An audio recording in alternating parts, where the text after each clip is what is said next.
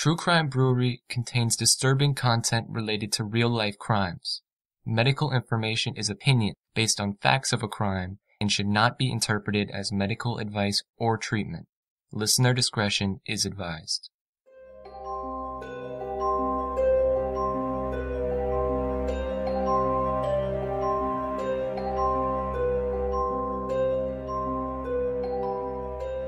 Blairsville, Pennsylvania, an hour's drive from Pittsburgh.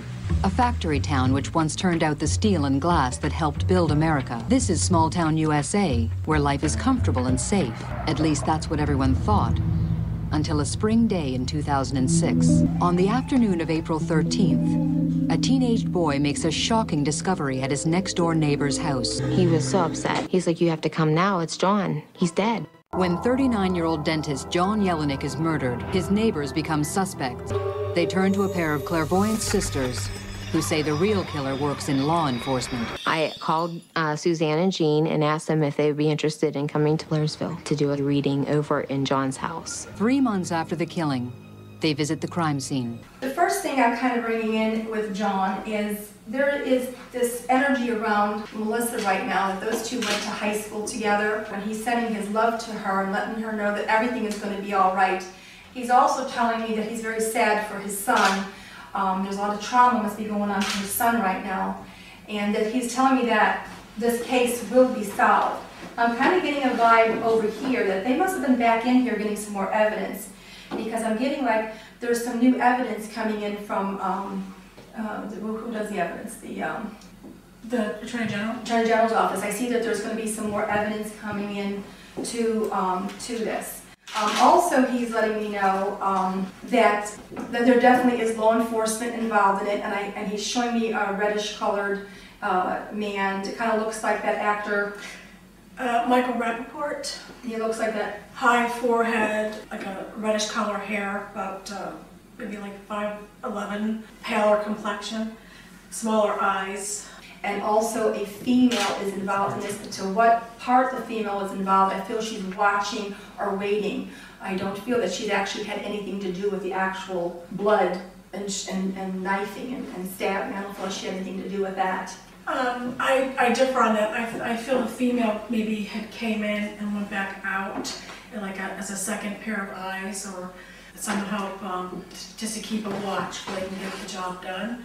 Yeah, that's what I meant, understanding, yeah, the watch, that's the way. And I'm leaning towards it being solved, but I think it's going to be a fight with a lot of professional attorneys and a lot of legal stuff and things being like poo-pooed to the side and getting away with it, and then having to come back at it to try to convict the person. I'm getting a little wave on an actual conviction for a long time.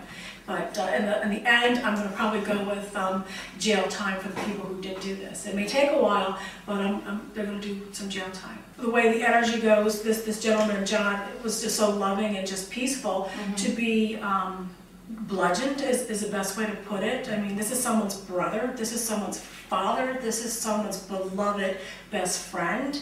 You know, we look at this as like an angel influence that, you know, just out of nowhere came to us to help bring some resolution. And I'm hoping that when we do this, whatever we gave to the gentlemen that were in that room, that the bits and pieces can lead someone to justice and do jail time. Also, John came in and told me that there won't be any fingerprints in his house. It's very hard for fingerprints, maybe like 1 or 2, but he's showing me that he got a scratch. He just said, you'll see just a little bit like I got them, but there's no fingerprints, and they're really, really clean, or you might find like a half one. I still felt a female was over him, asking him, is he dead yet? The female was more malicious and more cold-hearted and more negative, and she was actually watching him bleed out. Let's go, is he dead yet? Come on, let's go, let's get out of here, you know?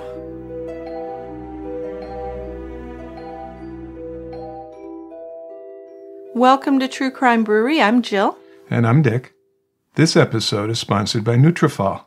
To get your first month's supply with subscription for $10, visit nutrafol.com/TCB and use promo code TCB during checkout.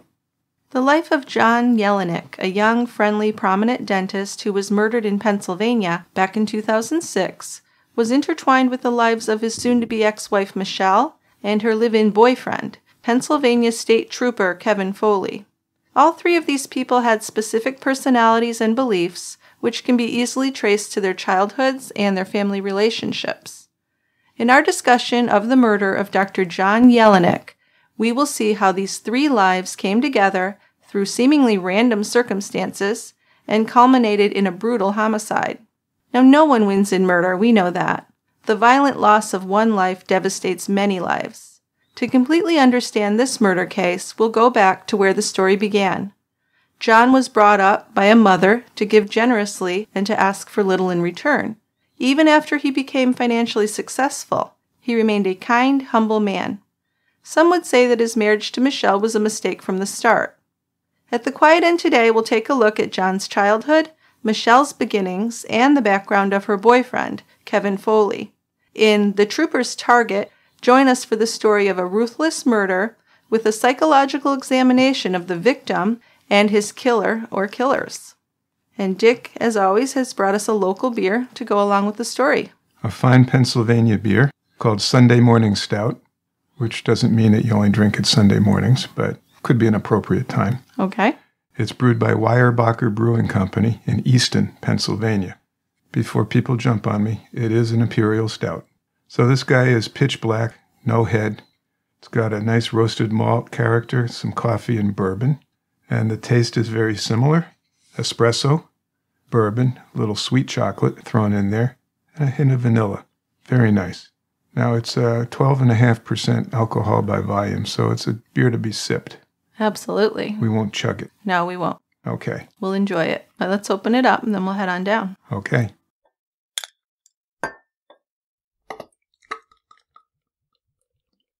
Here we are. Pull up a stool. I got it. Except I'm going to stay out of the way of the dart throwers. Did you see they set up a dartboard here? That's new, isn't it? It is new. I heard that the owner of the place wanted it to look more like a British pub, since there's so many new beer drinkers around here. Okay. But I'm not sure a dartboard's the way to go. I don't know. I always enjoy dart throwing. I used to have a board in my basement as a child, and I enjoyed it. Yeah, you have to be careful. Yeah, well, my parents were pretty much raise kids wild. Let them do what they need to do to learn the lessons in life. Just don't cross the dart path when they're throwing. Right, exactly. Right? Because that can hurt. And I hope they don't change the food too much. I mean, I'm not going to eat a steak and kidney pie. No, that's not something you would eat. No. No. Well, we'll see. I mean, we don't eat a lot here anyway, as long as they have the beers. But, we're not huge into the British beers either. We aren't. No. So I'm not sure this is what he really means to do, but we'll see. We'll see. See how it goes. All right, how about we start our story? Okay. John Joseph Yelenic Jr. was born in 1967 in Blairsville, Pennsylvania, to Mary Lois and John Joseph Yelenic Sr. Now, when John Jr. was just 3 months old, his father was killed in an automobile accident. So Mary provided for herself and her infant son, and that was her mission in life. She returned to her job as an elementary school teacher, and she was able to pay their living expenses. John was babysat every day by his aunts and Emma, his nanny, until school was over and Mary came home. Mary kept John pretty busy. She was a very encouraging factor in his life. She just had such a big influence over him. She did. So she wanted to make sure he performed well academically, but also had a wide range of interests in terms of music, drama, and Boy Scouts. Mary, on her part, never remarried. Her focus was on John and giving him a stable home. She kept a short leash on John as a young boy, and as a single parent, she was a very protective parent. John had to fill a void growing up without a father, but he grew up kind and patient, a friend to most people he met. Mary kept a distance from some of her siblings. Mary and John Sr. weren't married when John was conceived, and the extended family didn't approve of that. She raised her only son in a very protective bubble, and even those who adored him had to admit he was a real mama's boy. Mary had been just 22 when she got pregnant, but she was a very serious and devoted parent. Probably the most significant male influence in John's life then was the local dentist, Dr. Riley. Mary regularly took John for appointments with Dr. Riley from the age of 6. Young John was enthralled by the dental equipment. He really admired Dr. Riley, and he ended up telling him he wanted to be a dentist one day. Most of his peers saw him as a real nerd. He was friendly and intelligent, but very inept socially. Dr. Riley formed a bond with John, though, and he helped to guide him through college, and eventually he did go to dental school. When John graduated from dental school in 1992, it was Dr. Riley who attended his graduation ceremony along with John's mom. Mary spent over 20 years as a teacher in Blairsville, living in the same house with her son, which she owned without a mortgage. She was very frugal, and she had an adequate income, aided by investments she made when she got insurance money from John Sr.'s death. Just before graduating from dental school, John asked Dr. Riley if he had room in his practice for another dentist. Now, Riley was pretty impressed with John. He was a competent dentist, and he seemed to have a way with his patients. So in 1994, Dr. Riley and John formed a partnership, and from then on, they worked together in a successful dental practice in Blairsville. It seemed as if John had found his place. He was popular, witty, fun, and confident. So it looks like college and dental school brought him out of his shell a little bit. Well, that's kind of how it works. You're a nerd in high school, then you become successful. Finally, you're the cool guy because you've got the money and the successful business, right? Yeah. That must have happened to you. Or were you cool from the beginning? I was always cool. Okay. No, far from it. Yeah. I was the proverbial nerd. Yeah. So, yeah, I guess once you finish up and start working, and if you can manage your work pretty well, in my case, running a practice, you certainly will get some confidence doing that. Absolutely you will. Yeah. So when Mary was diagnosed with terminal cancer at the age of 52, John was already dating Michele Magyar Kamler. Now, the details of exactly how John met Michele vary. The basic story is that sometime in either late 1996 or early 1997, John was introduced to Michele by friends and quickly became smitten. Although John had dated several other women, none affected him like Michele. John thought he was the luckiest man in the world by being with Michele. Dr. Riley would say that John had met Michele at some sort of promotional event for a beer company. He remembered her as a Coors Light or Budweiser girl. And I didn't think that was a very complimentary thing when he said it. I don't think it was. I think he said it in a way like that wasn't very great. Well, he didn't like her. No, most people didn't. John's friends and family were never really sure where or when the two met, and Dr. Riley remembered that John had asked one of his patients if he knew any single girls. Michele was 25, the mother of 2 children, a daughter, Nicole, 7, and a son, Nathan, who was 4. So she probably seemed to come with a ready-made family to John Yelenic. She was a beautiful woman who seemed really desperate for stability. And as John told one of his cousins later, "I've won the homecoming queen." At first, John's friends and relatives were really happy for him. If he was happy, then they were happy. If anyone suspected that Michele was a real manipulator, they kept that to themselves. John gave Michele a car, he bought her jewelry, and he gave her other expensive gifts, and he was super taken with her. So let's talk a little bit about who she was. Sure. Michele was born in 1971 to Betty and John Magyar Sr. in Johnstown, Pennsylvania. Her parents divorced when she was 2. Her father moved out and left Betty to raise Michele and her brother and sister on her own. John Magyar Jr., Michele's brother, became the man of the house at a pretty early age.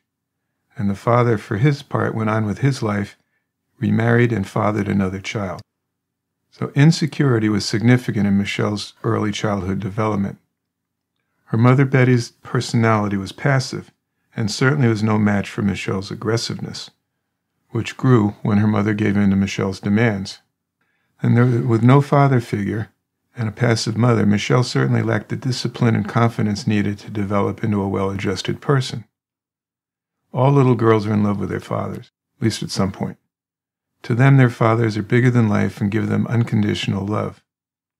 If the remaining parent, the mother, is not emotionally strong, the result can be an impulsive, self-centered, and very immature young woman. And I think that's a pretty good description of Michele. It does sound like her. So Betty gave in to Michele's temper tantrums and demands. Michele often screamed and broke things without being disciplined or corrected.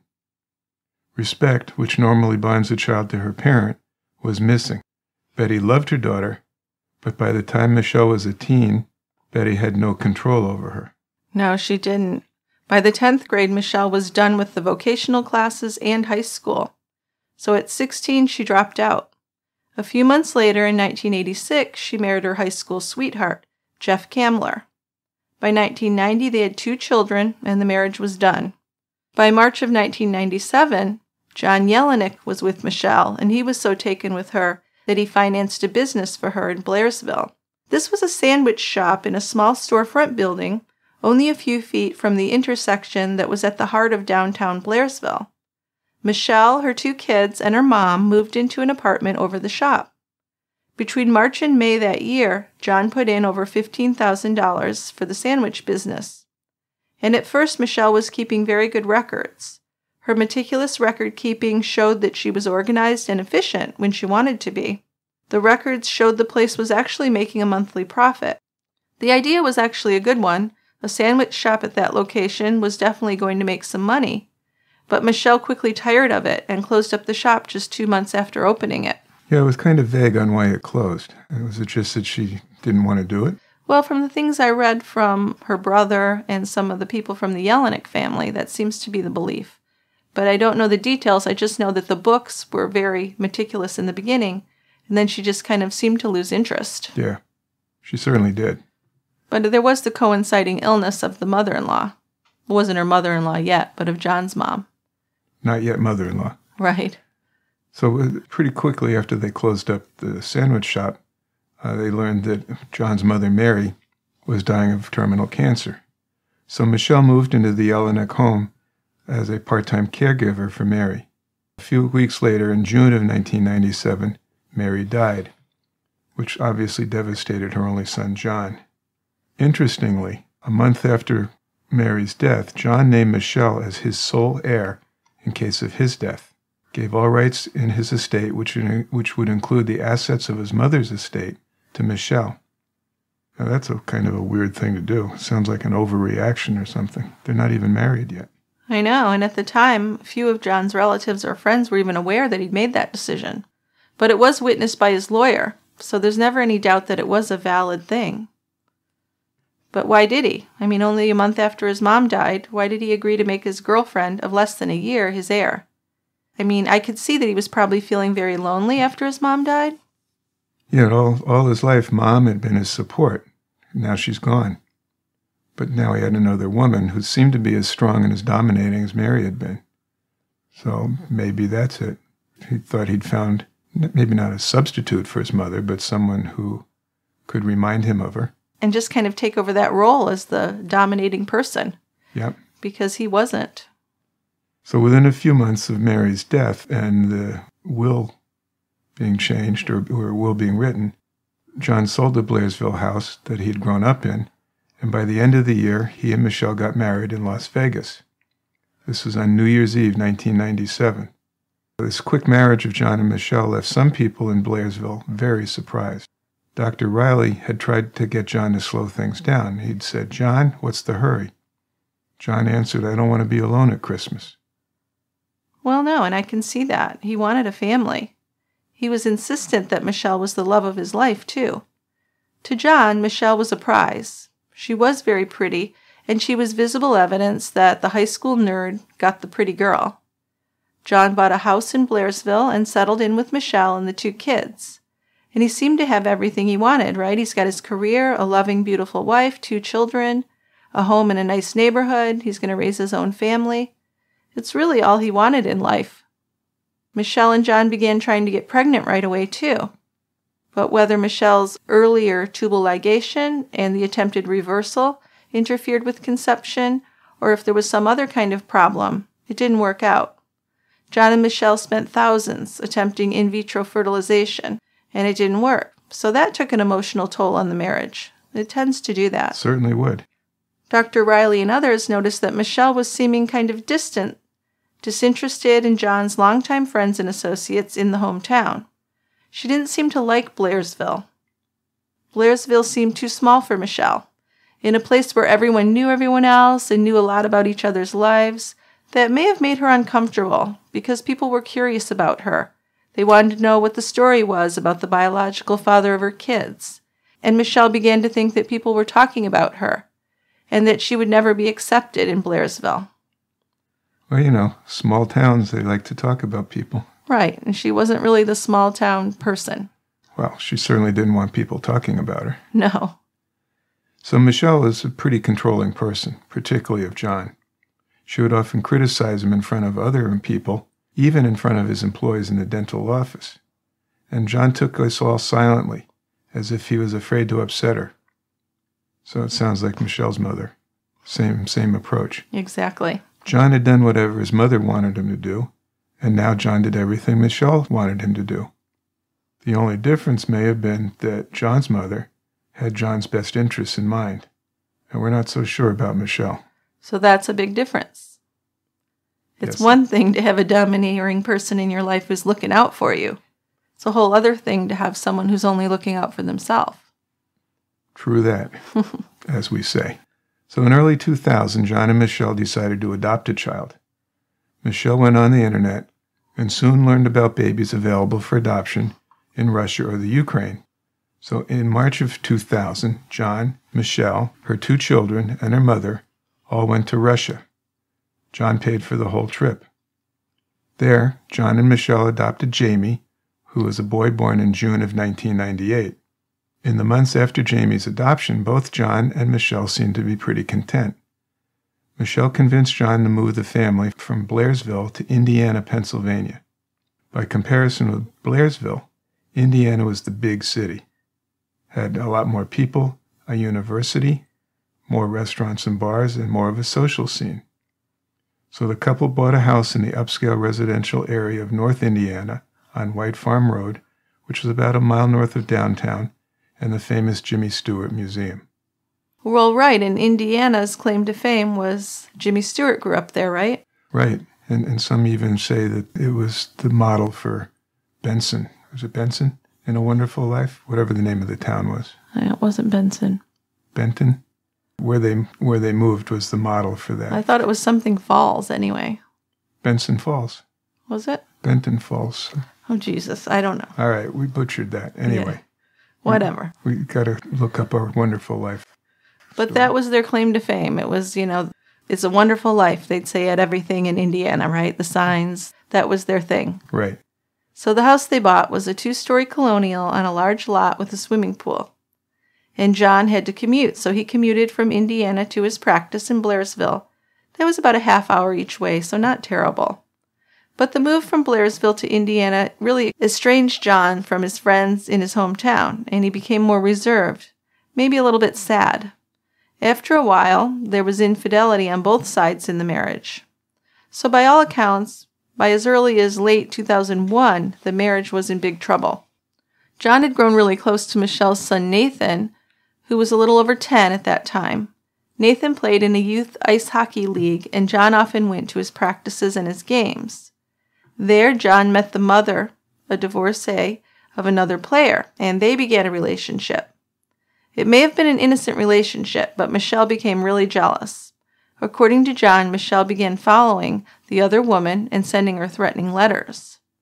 John might have given Michele some valid reasons to be jealous of this woman, but the threatening letters did seem a bit over the top, even for a jealous wife. Michele's interactions with the woman actually caused the woman to stop talking to John and break off the relationship, which may have just been a friendship. We don't know. We don't. Could have been an affair, though. But the implication is that there was some sex involved. Yeah, nobody's saying that John was a saint by any means. Right. Right. Anyway, by February of 2002, the Yelenic marriage was on the rocks. John moved out of the White Farm Road house and back to the house in Blairsville. Michele was soon seen around town with a wealthy Indiana businessman. The area's state senator, who was a friend of John's cousin, Mary Ann Clark, recalled meeting Michele at a party in early 2002.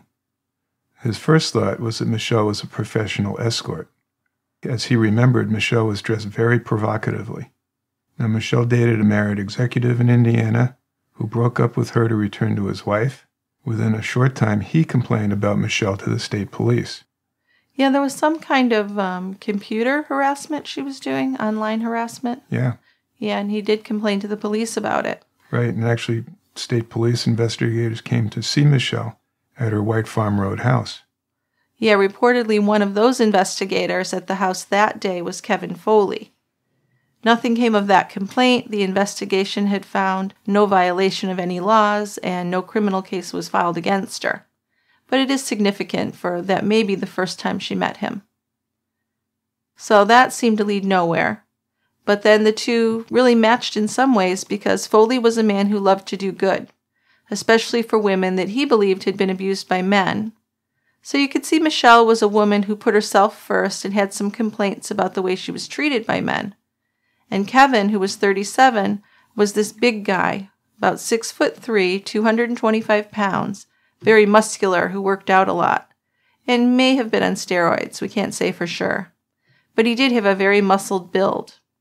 And even without any chemical enhancements, he was quite gifted as an athlete. He regularly ran 15 to 20 miles a week, and he played football, softball, basketball, and ice hockey. So, tell me a little bit about Kevin. Kevin James Foley. He was born in 1965 in Hempstead, New York. He and his twin sister Karen were adopted by Gail and Kenneth Foley. They were familiar with the adoption process since they had already adopted a boy they named James when he was very young. By 1967, Gail was ready to expand her family and give James siblings. So this set of twins, who were Kevin and Karen, were born to a young couple who could not provide a secure home for the infants. When Gail became aware of the twins, it was explained to her that the young children were living in a home with little food, dirty clothing, and parents who were very young and unable to even take care of themselves. So the twins were adopted by the Foleys. I'm assuming that was legal. Yes. They didn't just snatch them. No, it was totally legal. Because it sounds a little bit like people are taking advantage of this young couple. Well, I don't know, because with the Department of Human Services, it was a very neglectful situation, and they lost custody of the kids. So, okay. I haven't seen anything about them fighting to get it back either. True. So after these twins were adopted, the Foley family moved to the upstate New York lake resort community of Massapequa. Physically, the twins adapted to their new mother, father, and brother. With Gail's loving parenting, she tried to repair the damage that the twins had been exposed to in their first 2 years of life. But we all know that just being taken from your parents is traumatic, no matter how young you are. It's an adjustment. It is, and these kids were 2 years old. Yeah, so that could be difficult. But as far as we know, they were raised well by the Foleys. It seems like it, yes. Yes. And Kevin was a real born jock. After he became a policeman, he was designated the Indiana Barracks official physical fitness coordinator. That was in 2001. But Kevin had some psychological eccentricities.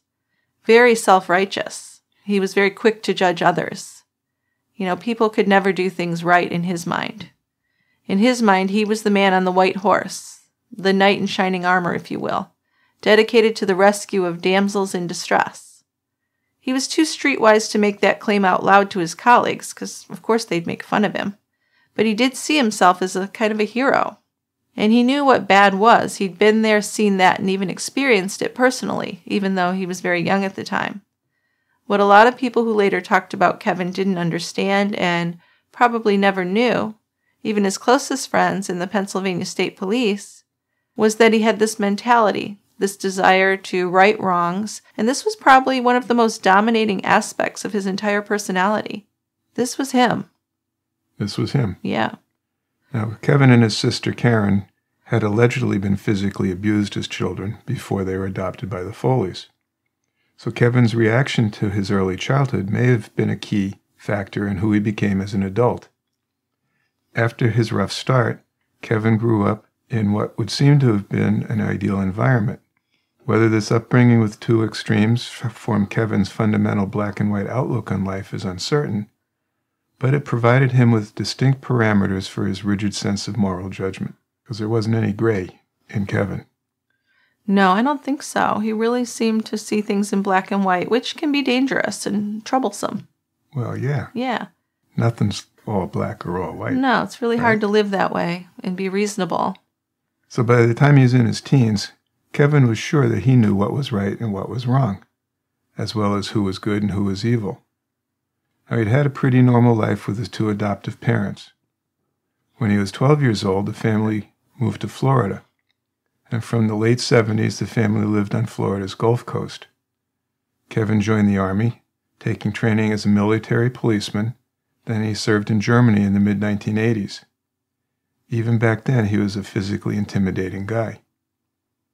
After his discharge from the Army, Kevin enrolled in community college. He obtained an associate's degree in criminal justice. So from 1990 to 1992, he attended the final 2 years of a 4-year criminal justice program at South Florida University. He graduated with a bachelor's degree in criminology in 1992, which was the same year John Yelenic graduated from dental school. By then, Kevin had met his first wife, Barbara Ann Ray, while she was a pharmacist at a nearby Walmart store. Barbara was from Pennsylvania, just west of Indiana. So after graduation, Kevin and Barbara headed to her home state, and after passing an exam to qualify as a municipal police officer, Kevin was hired by the town of Freeport in 1993. A few months later, Kevin was accepted into the Pennsylvania State Police Training Academy. That was for the class of 1994. He was assigned to the Pennsylvania State Police Barracks in Indiana as a trooper. Kevin and Barbara were together until 1999, when Kevin sued her for divorce, and they never had any children together. Over a year later, in early 2000, Kevin was transferred to the State Police Criminal Investigations Division as a plainclothes detective. So this was a big promotion, and he was assigned to the Indiana Barracks. In September 2002, Kevin married again. He married Susan Marie Smith, a bank employee in Indiana, and she was a year older than he was. But this marriage failed a lot faster than the first one did.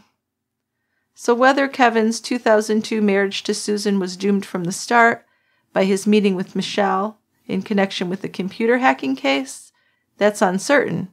But both Kevin and Michele each filed for divorce from their spouses in the same month, June of 2003, actually just 13 days apart. So take what you will from that. To me, I think there's a correlation. There probably was. Probably was. So Kevin would say later that he didn't begin dating Michele until the summer of 2004. But Susan Smith had never publicly commented on her marriage to Kevin, so she's never said why it ended. Whatever the truth is about the timing of Kevin's first romantic encounter with Michele, by early 2002, we know that Michele already had some other legal troubles. Her first husband, Jeff Kamler, was suing her for joint custody of their daughter Nicole, who was then 13 years old. Why Jeff Kamler was doing this so many years after he had divorced Michele, or why his legal petition didn't include his son Nathan, really wasn't clear from the court records. Kind of an odd thing, wasn't it?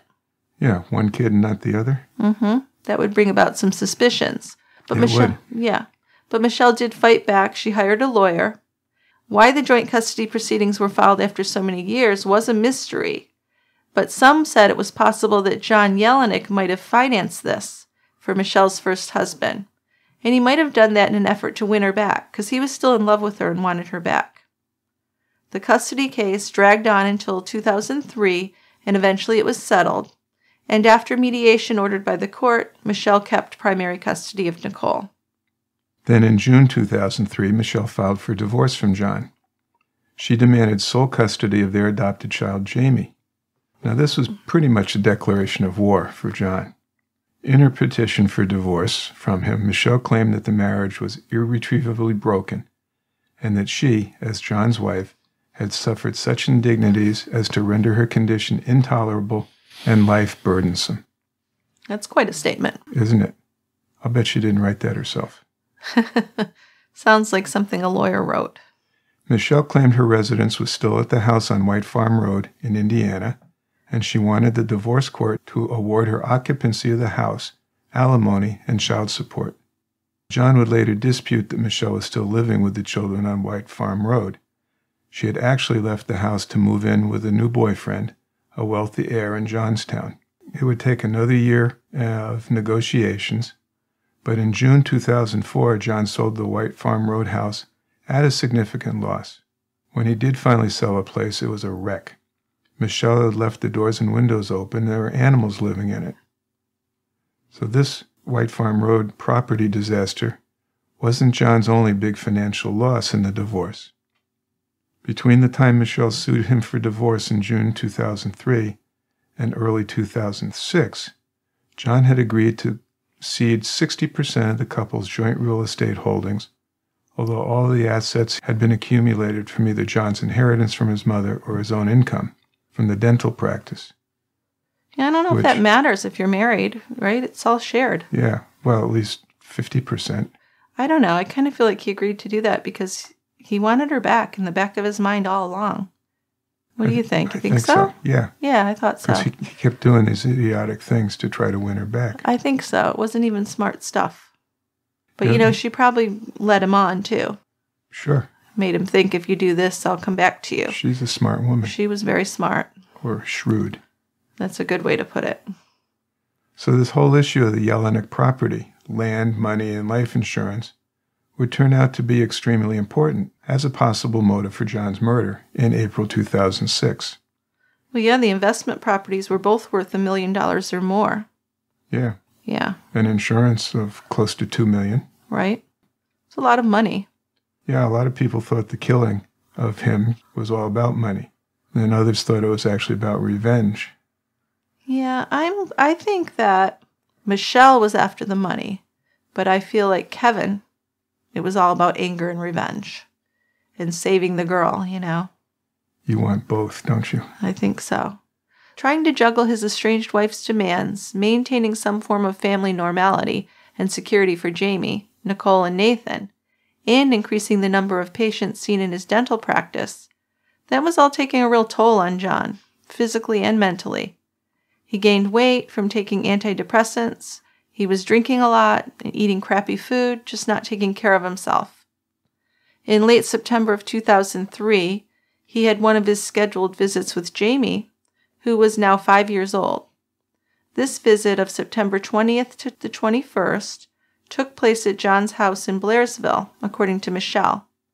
She claimed that when Jamie returned, he told her that John had hit him in the mouth with his fist, which resulted in cuts on both his upper and lower lip, as an emergency room doctor noted almost 4 days later. But there were reasons to doubt this account of abuse. On September 25, 2003, when the doctor first examined Jamie, at Michele's request, he referred the boy for further investigation by the county's Children and Youth Services Department, or CYS. A social worker then talked to Michele and Jamie about it. So based on the reports from these two interviews, a little over 2 weeks later, Michele's lawyer obtained a Cambria County judge's order barring John from having any contact with either Jamie or Michele as a protection from abuse order. Analysis of these reports and the subsequent legal filings raises the possibility that the whole thing might have been made up by Michele in order to leverage a bigger financial settlement from John. So if that's the case, she is super manipulative. So the emergency room doctor who examined Jamie on September 25th, which was 4 days after the visit with John, his report read that Jamie said that his father punched him and choked him after he vomited. Jamie also states that his father swore at him. Now, Callahan noted that Jamie had a swollen upper lip, but went on to report that there was no visible evidence of any choking signs around Jamie's neck, although he did seem to have a sore throat, and he apparently had a swollen lymph node in his neck. Which wouldn't come from abuse. Right. Right. Infection. So Callahan, the emergency room doctor, referred Jamie and Michele to another physician named Regina T. Kupchella. Dr. Kupchella saw Jamie for the first and apparently only time 5 days after Callahan. Patient is a pleasant child in no apparent distress, Dr. Kupchella wrote in her report. Under an entry headed Chief Complaint, Kupchella noted that Jamie had been referred for further examination by the Cambria County CYS. Child allegedly hit in face by father. Possible previous episodes of inappropriate physical contact. Now, other than the sore throat and the slightly enlarged lymph node, and maybe early ear infection, Kupchella could discern no injury at all to Jamie. So there were no lip cuts. Would those have normally been gone in the 5 days? Well, by the time she saw him, it was 10 days. Oh, right, you're right. Then examination of Jamie's private parts showed no sign of any abnormalities, as Kupchella put in her follow-up report. On paper, there is nothing wrong with Jamie other than his slightly sore throat, which is not an unusual thing in kids at age 5. As a result of Michele's complaint about her estranged husband's supposed smacking of their adopted child, a social worker began a log of the investigation of the complaint of Michele against John with regard to Jamie. Paper record would persist after the alleged event and cause trouble over the next few years because of what it seemed to say about John Yelenic. In the social worker's log, which was begun on September 25th, 4 days after the complaint of visitation, a social worker identified as TAC noted, "The mother had the child examined due to him reporting to her that he had cuts on both his upper and lower lips, and his front tooth was loose from being hit by his father, John Yelenic. The father also allegedly picked the child up by his throat and choked him to the point that the child vomited." The phrasing of TAC's log suggests that TAC might have had some doubt as to the veracity of the claims of abuse. Why do you say that? Well, TAC noted there were no other obvious signs of injury, that the claim of abuse was through the mother and not initially from the child. Yeah, I think that's important. And it seems from this record that TAC had doubts about the truthfulness of the claim. Well, I could see that. It's a tough spot to be in, especially in these divorces, you know. You hear one side or the other. Right. Barred by a court order from having contact with Jamie from October of 2003 to April of 2004, John soon sank into a really deep depression. It wasn't bad enough that Michele had left John for other men, but being banned from contact with his adopted child, his only son, and on grounds of supposed violent abuse, that's devastating. John didn't understand how Michele could even say that he was abusive, and it was especially upsetting to know that she was telling Jamie, the 5-year-old, that his father had hurt him. Michele was with Jamie night and day, so she had complete control over him, and I think any 5-year-old is going to say what his mother tells him to say, if he's always with her. Well, she's the primary caretaker. Absolutely. And if she's saying things to him, sure. That's right. He just has that one side. What else is he going to do? But worse things were still to come. By April of 2004, Michele got a new house back in Indiana. About 3 weeks after that, under the pending 60-40 divorce property settlement, John and Michele sold a valuable apartment building in downtown Indiana. Kevin Foley owned his own house in Indiana. He had retained the house in his divorce from Susan Smith. By this time, Kevin had been in plain clothes as a PSP investigator assigned to the Indiana barracks for almost 4 years. One thing that most people remembered about Kevin from then was his difficulty in transitioning from being a uniformed trooper to being a detective, because Kevin tended to rely on his physical, intimidating presence, when as an investigator, you really need to have some more subtle ways to get the job done. What many remembered vividly was Kevin's weird attachment to his 4-inch pocket knife. Many over-the-road troopers carried similar knives. I mean, they could be useful in an emergency, right? Right. If a motorist is trapped by his seatbelt in an accident, something like that, you need to have a sharp knife handy. It can be useful. But Kevin, he seemed to have a number of them, and they were all these flick-out blades.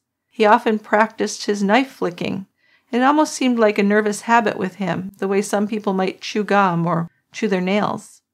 He always played with his knife, flicking it and playing with it endlessly. He really seemed to enjoy showing it off as well. Yeah, one time he accidentally sliced the groin area of the pants of another trooper. Needless to say, the trooper wasn't very amused with this, and Kevin, for his part, was both embarrassed and apologetic. But that still didn't stop him from playing with it. And that's kind of crazy. How did that even happen? I know. I mean, the guy must have been standing right next to him. I guess, but why are you flicking a knife like that? It's pretty weird. Yeah. Yeah. But he was still incessantly doing that, snapping it open and closed and flicking it around. It's really weird. John Yelenic's response to Michele's divorce suit in the summer of 2004 included one demand that really pissed off Michele, and that was that he wanted custody of Jamie. So the fate of Jamie became the largest issue between John and Michele, and it began to occupy John's thoughts completely. Getting custody of Jamie became his goal in life. The more he tried to achieve it, the more Michele resisted.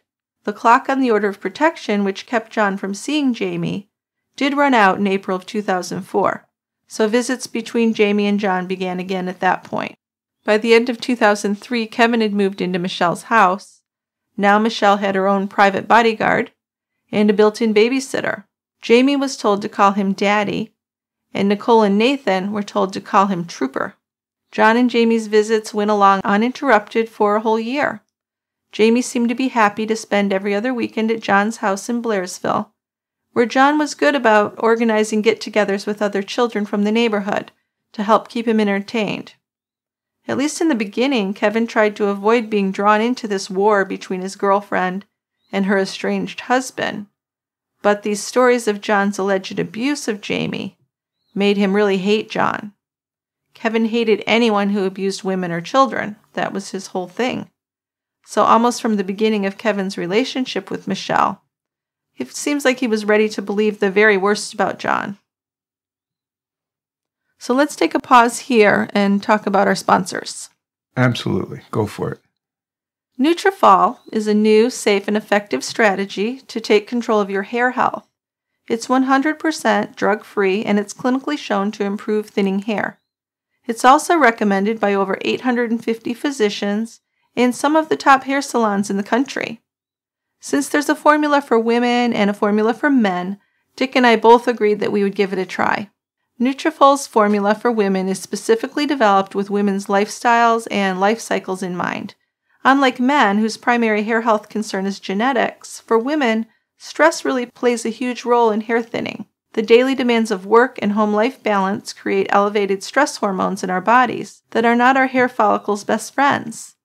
And for men, it's genetics, in addition to stress, diet, and environmental toxins that have all been shown to compromise hair health. Whatever the causes, you may be catching a reflection in the mirror, and you're concerned. Maybe you're interested in something that's 100% drug-free. Nutrafol's botanical ingredients are shown to improve hair without compromising sexual health. Well, thank God. I guess. In fact, one of Nutrafol's key ingredients, saw palmetto, has been shown to support a healthier libido. What a great unexpected benefit. Awesome. Well, whatever your hair means to you, it's probably worth fighting for. It's been decades since anyone's made any meaningful advancements in the hair health industry. Nutrafol is not a magic pill, it's just a great strategy to grow hair from within by nourishing the environment where your hair grows from. Like a plant, you can feed it, water it, but if the soil isn't healthy, it can't thrive. Nutrafol is manufactured in the U.S. in an FDA-certified facility, and it contains no GMO, soy, eggs, dairy, or gluten. To try Nutrafol and get your first month's supply with subscription for $10, just go to Nutrafol.com/TCB. That's Nutrafol.com/TCB and use the promo code TCB. On the ordering page, you're going to see 2 boxes, so make sure you choose the 1-month supply box so you can get this deal. Sunbasket is also sponsoring this episode. Sunbasket delivers delicious meal kits right to your door, making healthy cooking easy and convenient for busy people. Absolutely. You know, there are 18 healthy options to choose from each week, and they include paleo, gluten-free, lean and clean, and vegan. There's also the classic or the family box, and the family box is very kid-friendly for those of you with picky eaters at home. Because they work with only the best farms and suppliers and bring you fresh and organic produce, each recipe features clean, delicious ingredients. Your Sunbasket meal will taste like dinner out at a fancy restaurant, even if you aren't an experienced cook. Cooking with Sunbasket is quick and easy, with delivery to your door and 30-minute recipes. No grocery shopping is required. Now for dinner last night, Dick made Sunbasket's red lentil and chickpea dal with butternut squash and pita, while I put the finishing touches on this week's crime research. It was faster than the usual dinners that he cooks from scratch, and he was done in time to watch The Handmaid's Tale with me. Maybe that was a drawback for him, but it made me happy to have him by my side. Now, I'm not a cook, but I plan on making tomorrow's Sunbasket recipe, and I'm not at all intimidated. With Sunbasket, there is no commitment either. You can take a break or cancel any time. So if you'd like to give it a try, go to sunbasket.com/brewery today to learn more and get $35 off your first order. That's sunbasket.com/brewery for $35 off. sunbasket.com/brewery. Now, back to our story. Kevin was obviously in love with Michele. She fit his emotional needs perfectly. Michele was a beautiful woman in distress, the mother of 3 dependent children cast aside by a wealthy dentist. Kevin, who had been adopted decades before, could not help but sympathize with Nicole, Nathan, and Jamie. It's likely that in Kevin's mind, as Michele's protector, he was the man she and her children needed. Now he really could be the white knight. Right. And I think that's exactly how he was looking at it. Really seems like it. It's very fitting. John became really unhappy after he was hearing from his 6-year-old son, "When Mommy marries Trooper, you won't be my daddy anymore." Jamie talked so often about Trooper that John began to believe that Michele was poisoning his mind against him. Then, in early April of 2005, Michele claimed that on Jamie's visitations with John had sexually molested him. Wow, that's a serious claim. That is. The first suggestion of this claim actually came in March of 2005, when Kevin asked a fellow trooper a question. He asked, was there any way to tell if a child was really being sexually abused, or if the claim was made up? And that trooper, who was actually the Pennsylvania State Police Indiana Barracks expert on child molestation, told Kevin that it was hard to tell. "Sometimes you can, sometimes you can't," she said. Kevin said that Jamie was making some strange remarks about his father to Michele, but Kevin's only knowledge of this supposed abuse was coming through Michele. Right. He hadn't heard it directly from the child. Jamie's not saying anything. To him, anyway. Right, only supposedly to Michele. So this conversation between Kevin and Trooper Dina Kirkland took place on March 28, 2005, which was a day after Jamie had returned from a scheduled visit with John. Part of the visit by Jamie with his father was recorded on videotape by John. It was an Easter Sunday party, hosted by John for his son and neighborhood children on the 27th. It appeared on the video that Jamie was having no problems with his father.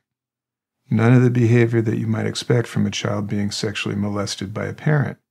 There didn't appear to be any fear, avoidance, or stress. Jamie actually seemed to be having a great time. Of course, this wasn't evidence of John's innocence, but it did seem to contradict assertions by Michele that Jamie had told her that he had been molested by John for more than a year. Yeah, I mean, I don't think the video proves anything.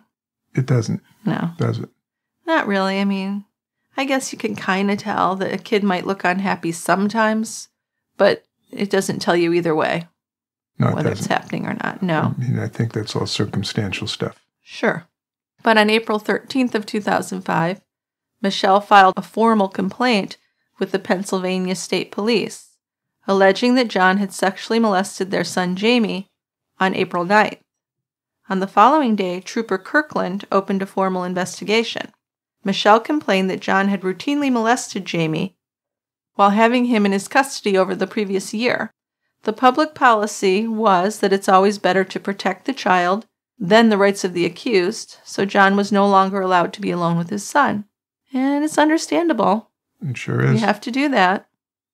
But if she's making that up, that's an evil thing to do to the child and to John. It is. Trooper Kirkland later said she found John was very cooperative in answering her questions, but also arrogant in his demeanor toward her. The appropriate demeanor of a parent when being interviewed about sexual molestation charges made by one's estranged spouse is really difficult for me to determine. Experts say there's usually some outrage, denial, embarrassment, of course, compassion for the child, as well as a desire to protect him or her from the consequences of being used by a possibly vengeful, estranged spouse. When innocent, anger towards the estranged spouse for using the child in this horrible way is absolutely normal. But besides these feelings, John would have had another thought. Kirkland was a co-worker of Kevin, so perhaps a co-conspirator in the effort to take away his money and his relationship with his son. So that might have been why he was acting arrogant. He might have felt very defensive with her. Sure. She works with the guy that's living with his ex-wife. You got it. Yeah, so this is a big issue in here is that Kevin worked for the police, and the police are investigating all these different things, and John's feeling like, how can I get any kind of fairness here? Good question, isn't it? Which even becomes an issue after his death, right? A bigger issue. Yeah, exactly. Yeah. Was there anything he could say that might convince Kirkland that he was innocent? In John's mind, this seemed pretty unlikely. In his view, she was Kevin's friend, helping in his destruction. But Kirkland knew what she was doing in her job. 5 days later, on April 20th, 2005, she interviewed Jamie. Now, it isn't clear from the available records whether Michele was present at this conversation. Ordinarily, such an interview should be done privately between the investigator and the child. At the same time, a Children and Youth Services investigation is open, and the social worker investigates independently of Kirkland. The allegation was investigated for almost 2 weeks after a judge issued a temporary order barring John from contact with Jamie until a May 19, 2005 hearing. After this hearing, the order was extended for 6 months, while Kirkland and the CYS each continued investigations. So you can see the damage this would do to make these false allegations. Besides messing up the kid to have him say these things, he's not going to see his father for months and months, which is a long time when you're that young. It is. He'll forget who he is in a way. The relationship will definitely falter. But from that point forward, Kevin was really going out of his way to scare John away from Michele and Jamie, even to the point of accosting him at his office, his house, in the courtroom, at Jamie's school, and even following him around town. Meanwhile, Kevin kept complaining about John, even wishing he was dead and suggesting to one coworker that they should plot together to kill John. By September of 2005, Kirkland concluded her investigation, finding the molestation allegations were without merit. Kirkland might not have liked John Yelenic, and she did like Kevin, but she had to go with her best judgment, so I give her credit for being professional. John had passed a polygraph test, so it seemed that there had been no molestation, and soon the CYS came to the same conclusion. But the court order banning John from contact with either Jamie or Michele actually continued throughout the summer of 2005 as Kirkland and CYS investigations proceeded to the end. John adhered to the order. By the end of the summer, he no longer seemed angry over the allegations. He'd accepted what had happened, but he was very depressed and overwhelmed by it. He didn't want to talk too much about it with friends or family members, which I think is totally understandable.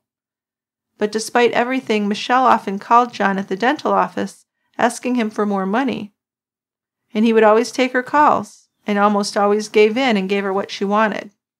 John also made no effort to contest the protection order, and he gave more money to Michele, while spending the summer alone in his house in Blairsville and never seeing his child.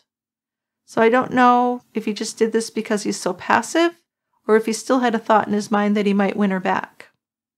I think both. Do you? Yeah. Which is amazing after all she's done that he would even consider that. So Well, he had to be very smitten. Well, he's certainly turning the other cheek, isn't he? Absolutely. To an extreme. Tom Hughes, who was John's next-door neighbor, retired from the Navy that same summer, and he took a job at a steel manufacturing plant a bit of a distance away. This required him to rise early in the morning and often return late in the evening. His wife, Melissa, who had gone to high school with John in the 80s, began to spend a few afternoons each week with John on his porch, sharing iced tea and talking about old times. The glory days. The glory days. Soon, though, a few of the neighbors were sure that John and Melissa were having an affair. Again, we're getting back to small-town life. I know. You know? They're bored. They're coming up with stories to entertain themselves. Well, it's good entertainment. Oh, sure. I mean, Speculate I've been guilty of it, so. Who's banging who, right? Exactly. It's fun to talk about. In the fall of 2005, the expiration of the latest protection from abuse order, barring John Yelenic from his son, was coming up. So Kevin became agitated at the prospect of renewed visits between John and Jamie. Although Kirkland had tried to convince Kevin that there was absolutely no evidence to prove that John had molested Jamie, Kevin didn't believe her. Well, why would he? And most of his perception probably came from Michele anyway, so he's going to believe the worst about John. He believes everything Michele says. There was a hearing on these issues set for November 3rd, 2005. By then, both John and Kevin were really amped up about it. John's previous experiences with Kevin had convinced him he needed his own bodyguard, since Kevin had previously been backed by his pals in the Pennsylvania State Police. So John asked Tom Hughes if he would put on his Navy uniform and accompany him to the courtroom. This seems a little silly to me, but okay. It does. But as they said in the book, Hughes was a pretty large guy. So, Sure. And in full uniform regalia, he probably could be a little intimidating. Yeah, and it's always better to have someone with you. Yeah. Right? So Hughes agreed. He suited up and he went with John. And at the hearing, the judge not only agreed to return John's guns to him, which had been taken because of the protection from abuse, you can't have a gun, and she also dismissed the April 2005 protection from abuse order. At a recess in the hearing, John was feeling very triumphant over this, and he turned to Kevin in the courthouse corridor. He grinned, he raised up a hand and extended his forefinger at John. Now, as if to say, "Gotcha," John said it was a gesture they did on Seinfeld, to make, in a nonverbal way, an exclamation of victory. But that wasn't how Kevin saw it. To Kevin, John's gesture was a threat to shoot him. I don't know if he really believed that or if he was just saying that. But when the hearing resumed, testimony was given that John had made a terroristic threat against Kevin. But the judge didn't buy it. The judge quickly ruled that claim out of order and said it was ridiculous.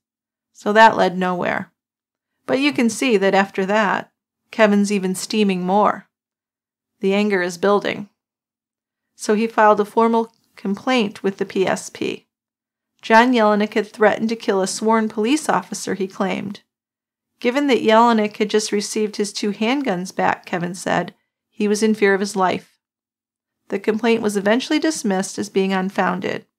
For the next 2 weeks, John began meeting Jamie under supervised conditions at a family counseling center in Indiana, and this was in preparation to resume some normal visits. Under the custody agreement, John was entitled to have Jamie for Thanksgiving that year as well. John, Michele, Jamie, and Kevin arrived at the Indiana police station for the handoff, but by that point, Jamie didn't want to go anywhere near John. He was screaming and in a panic and threw himself into Michele's arms. So, I can see this, Dick. He hasn't been allowed to see him for so long. He's a young child. He's probably been poisoned against John. I mean, what do you do in this kind of situation? It's terrible. There's not much you can do. You can't grab the kid and say, "You're coming with me." Right.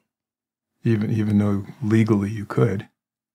Sure, but if you love the child, you don't want to traumatize them further. No. So what do you do, though? I mean, it's a terrible position.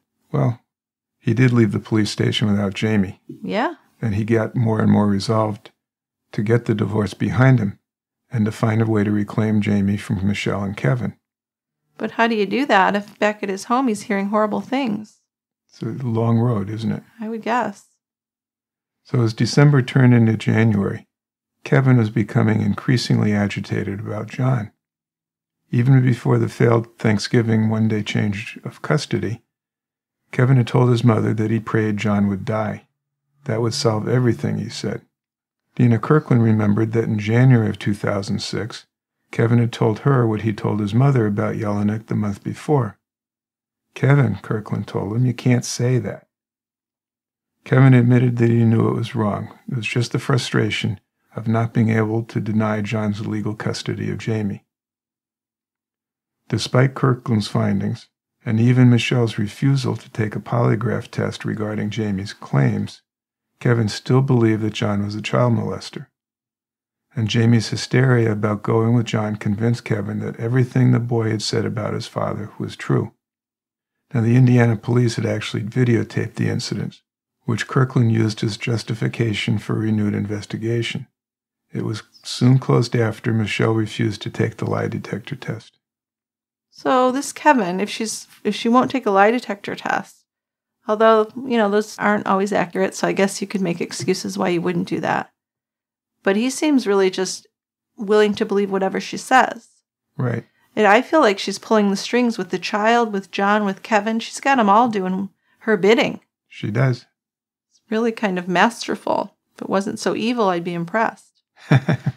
So, of course, the other side of this Thanksgiving incident was that Jamie might have been reacting as a result of something Kevin or Michele had told him. Probably was. Some at the Pennsylvania State Police would later become convinced that Michele and Kevin together were leveraging as much money from John Yelenic as possible to support what they kind of had a lavish lifestyle. Still, Jamie appeared to believe his foster father. John Yelenic was a bad man. Kevin's animosity towards John continued to grow to the point of an obsession. Kevin knew that Yelenic was a pervert, he said. He said he could tell just by looking at him. And that was kind of his attitude from a young age, as he could look at someone and tell whether they were good or bad. I can tell your character. Which is kind of crazy, and I can almost see a young person thinking that, but with life and experience, you think you would say, okay, you can't judge someone like that, you know? You would? But he didn't seem to mature to that level. No, he didn't. Now, John was convinced that Kevin had some of his police friends keeping him under surveillance. If this really happened, there's no official record of it. Do we really think it happened, I guess? Right. I'm not sure if it might have been paranoia. All Kevin wanted was some evidence to put John away. Both men's suspicions stemmed from what Michele wanted them to believe. Michele had manipulated both of them, who were in love with her. Totally. Just as you said. Plus the kid. Now, Michele had not yet signed the final divorce agreement. She seemed to be stalling because John had stopped sending the $2,500 monthly spousal support to Michele in January 2006 because she had agreed to ending payments at a meeting they had in a coffee shop. But even though they had agreed verbally, they hadn't signed it, and Michele wanted the money due. She wanted John arrested for his failure to pay alimony for January, February, and March. Is that how it works? Do you get arrested for that? You don't get arrested.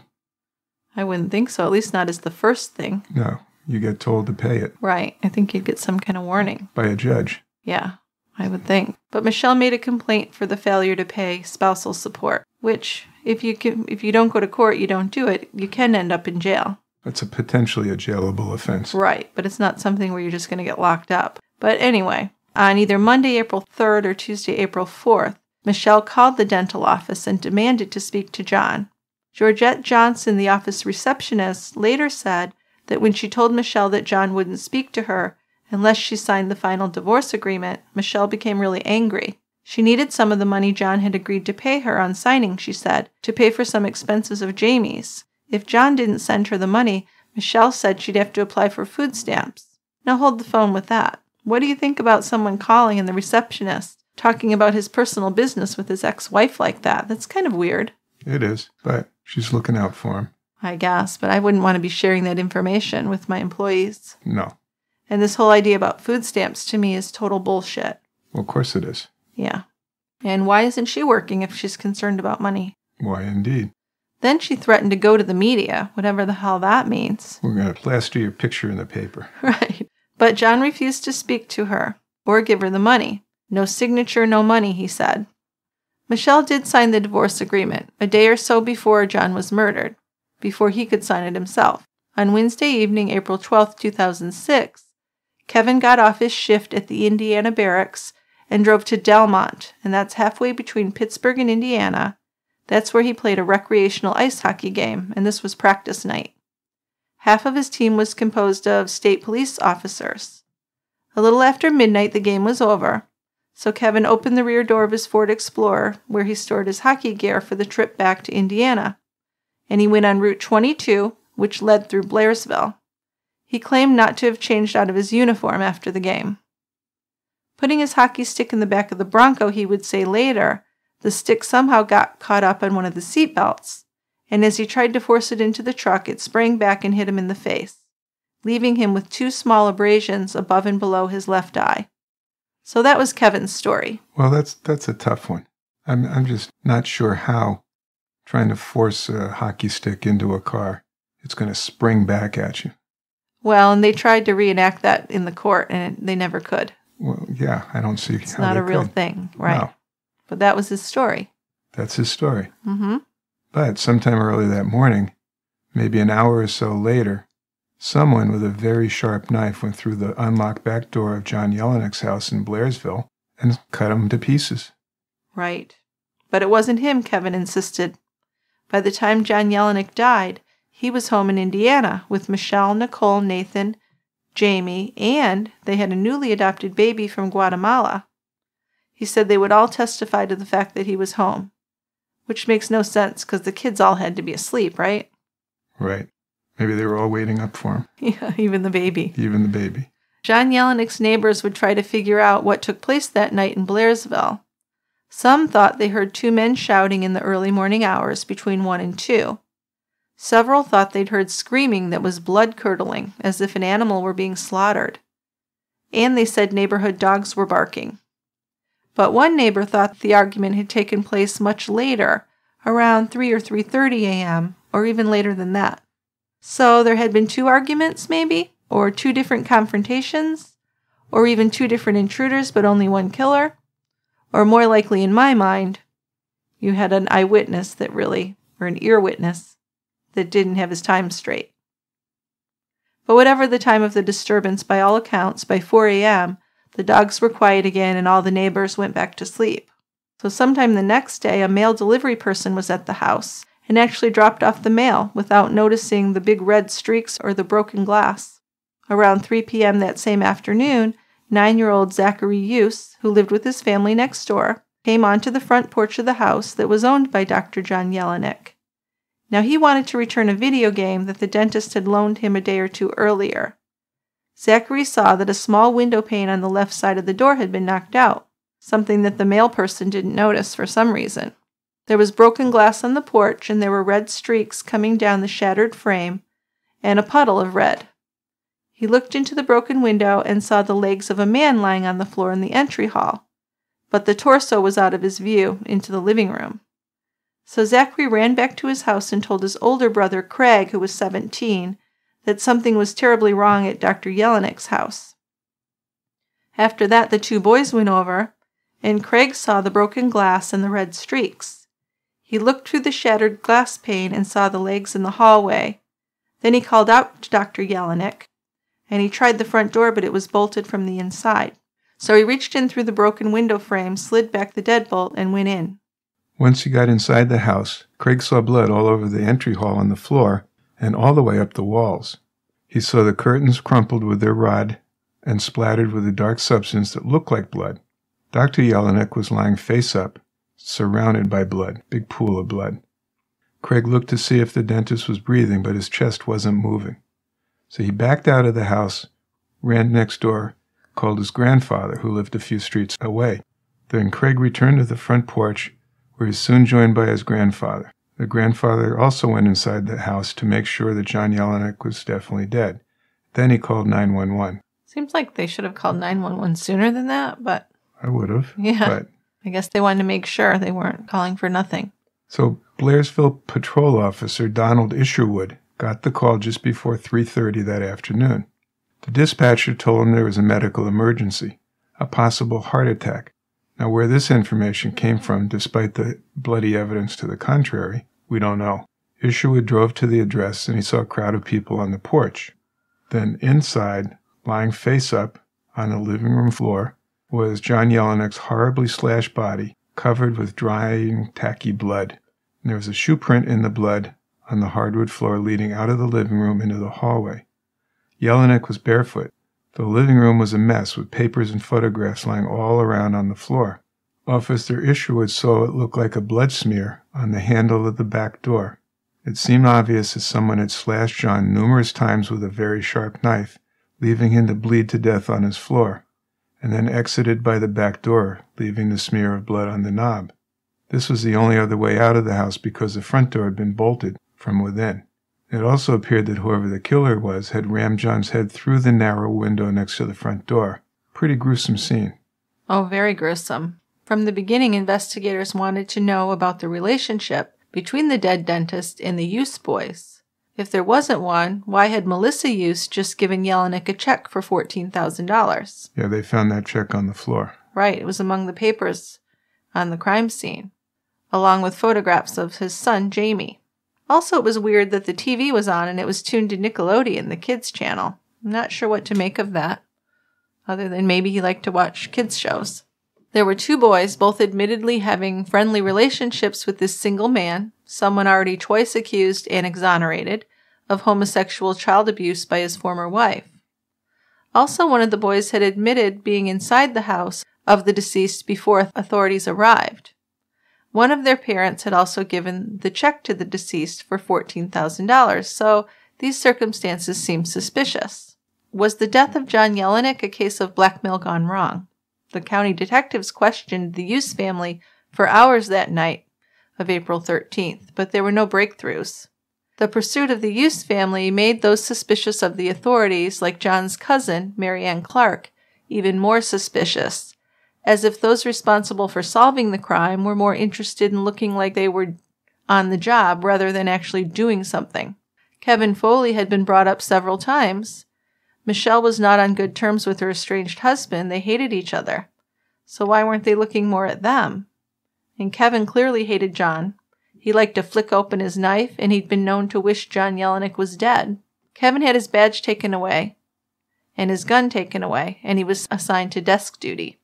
There was a lot of circumstantial evidence. The bad feelings between the two men, the pending divorce between John and Michele, and the unsigned final divorce papers that were scattered on the floor, all covered in John's blood. Michele behaved strangely at the formal notice of John's death, too. No tears came from her, and she kept looking at Kevin Foley for advice on how to respond to the deputy coroner's questions. Also, Michele's refusal to have anything to do with making arrangements for John's body after his autopsy seemed strange. I mean, sure, they didn't get along, but wouldn't you still take care of that? It's your husband, soon-to-be ex. One would think, right? Right. But the rest of the evidence was physical. There were tons of photographic documentation of the bloody shoe prints, the blood smears on the rear door handle, and the scrapings of tissue taken from beneath John's fingernails that could contain the killer's DNA. At first, John's murder was not a state police case.